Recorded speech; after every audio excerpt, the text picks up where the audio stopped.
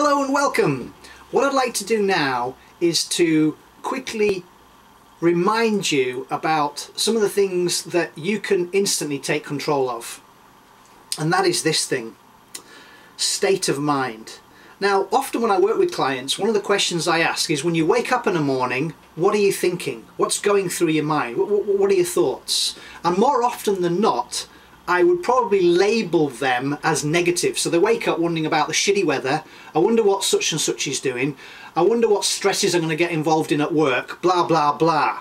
Now, when you think about it, right from the get-go, as soon as you wake up, if you have conditioned or programmed yourself to wake up in a negative state of being, then that is going to create greater challenges throughout your day.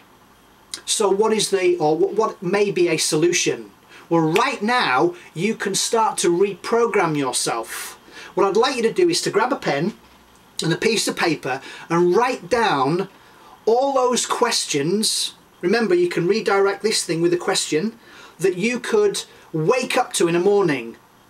A couple of examples would be, what do you love? Who loves you? What am I most grateful for? What am I most proud of in my life right now?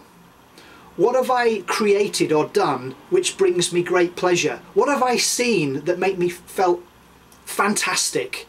Those are just some examples. You find the type of question that when you ask yourself, you actually feel great.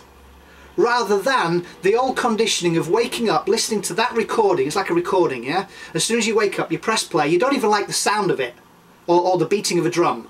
Well, interrupt your pattern, take control, replace it. It's like if I took out a disc of your head, scratched it and slipped it back in again, you couldn't play the same tune. You'd have to change it.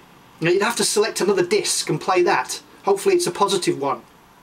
So please, right now, get a piece of paper and write down some empowering questions. Now, I get that your old programming will come up. You'll wake up and and your mind's racing away and you're wondering what such and such did at work and why haven't they done this and blah, blah, and you can't believe that your wife said the other or your husband said blah, blah. Yeah? Delete that and replace it with a empowering question or questions. Yeah? And I have just found, like, what is the most exciting thing that could happen to you today? You see, as I've mentioned before, there is zero power in the past. It can't be changed. That's why it's called the past. It's gone.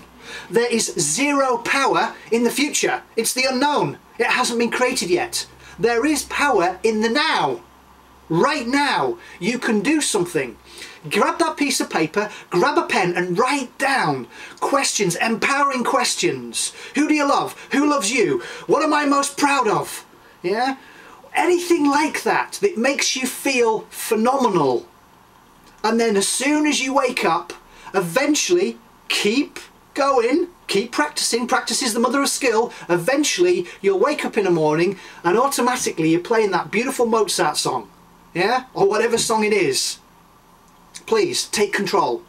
Thank you for listening. Have a great loving day. Bye for now.